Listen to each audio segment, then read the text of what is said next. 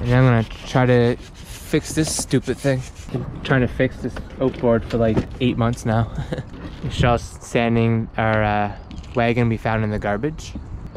Pretty sure that it was in the water. Yeah, it looks like it's been in the water for a good couple months at least. It's come in handy already. Oh yeah, we got our propane tanks with it. We took the garbage and stuff up.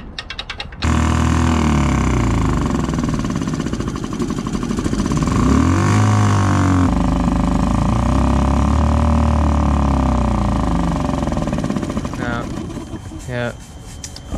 Huh. It's still surging. Idle's still high.